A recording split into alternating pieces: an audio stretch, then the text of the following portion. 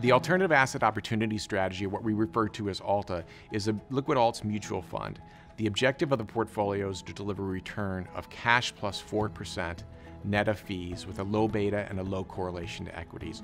We aim for a beta of 0.2 over a cycle and a correlation of 0.5 or less relative to equities.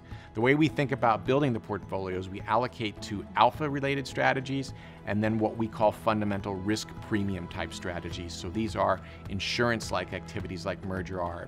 We think that combination of alpha with fundamental risk premium exposures gives you a more consistent, more durable pattern of returns relative to other products in the marketplace. We think that today is a very good opportunity to allocate to alternative assets. As we think about broad beta, stocks have done very well, bonds have done very well, the market is expensive. One of the things that concerns us is if you do get interest rates rising, if you do get the discount rate increases, that is going to impact everything with duration, both stocks and bonds. And so we like allocating to an alternative strategy which has very low beta and very low duration, so that if those rates move around, that has a minimal impact on the overall portfolio. So it acts as a very strong diversifier relative to traditional assets. We also think that the opportunity set today in those individual strategies is very good. That there are wide spreads, there's more volatility, there's more dispersion, there's more chances for us to add value at the underlying security selection level.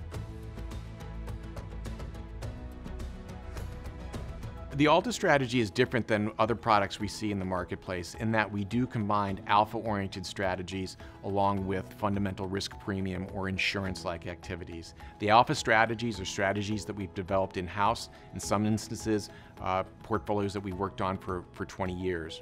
That combination of alpha, where there's no structural beta, we combine that with fundamental risk premium strategies, which are different than alternative risk premium strategies that you see out in the market. Those types of strategies, long, short, value, carry, momentum, largely, we believe, have been commoditized. So we focused on the fundamental risk premium strategies, which are really insurance-like strategies where we understand why we are getting paid for the activity and what we are getting paid. And here we're really referring to our merger arb strategy as well as selling puts on equity indexes. And that combination of alpha with fundamental risk premium type strategies gives us what we believe is a more durable competitive advantage versus the market, versus our peers.